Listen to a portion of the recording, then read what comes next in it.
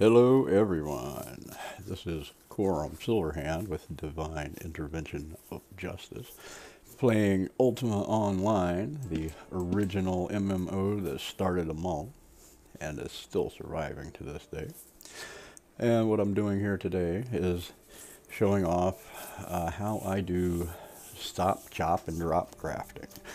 If you don't want to sell what you make, and you just want speedy crafting skill gains, for me, this is absolute way to go. So here I am on my player townie. Got all the crafting skills already bought and built, as you'll see here. So before you get into crafting, make sure you buy whatever skills you need. For this, I'm going to be using tinkering and carpentry, which I have my tinker tools, and my ingots so that I can make more carpentry tools and things of that nature. So I'm going to open my carpentry or my tinker menu, and I like to use the hand saw. Where is it? There we go. Saw, blink, and I'm going to make 2 saws. I have some pre-made wooden boxes since I already have the skill for it. Let's convert that to a standard look. Yep. Okay. I'm going to put both of my saws in the box.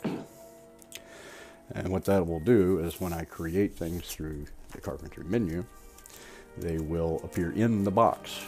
Once the box is full and I can't carry anything else, I'm going to drop the box, take the saws out, put them in another box, make new saws if they're going to wear out soon, and then repeat the process over and over. So I'll hack some trees here, which I have converted all the stumps through Razor Advanced.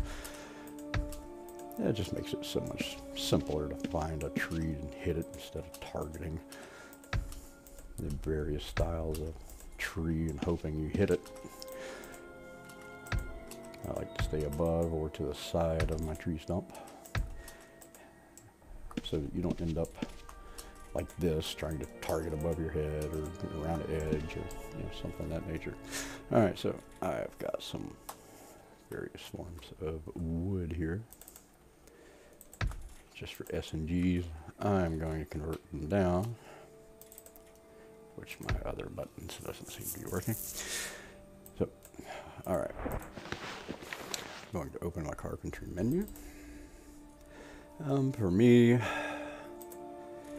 good thing to make right now is cherry armoires. So you can make a single, which, if you want to click and get carpal tunnel, go for it. Or you can make max on the menu. So I'm just going to let it run. And while it runs, I'm going to go chop more trees. Assuming the button works. There we go. Now I can carry up to about 300 boards. So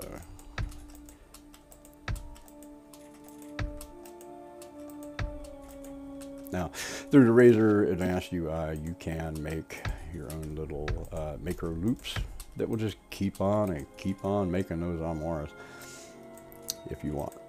That's not a bad way to go.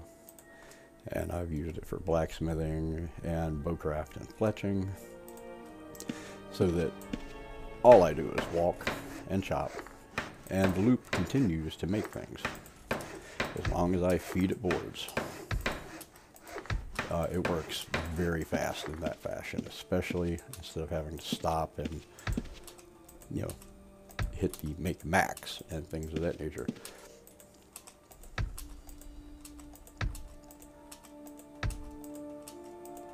But I'm going to do it this way for this video, so that it's nice and simply seen.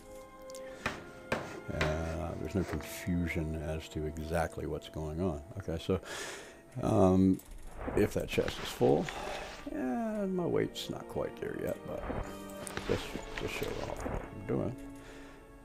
I'm just going to drop that by a tree. Grab another box. Open it.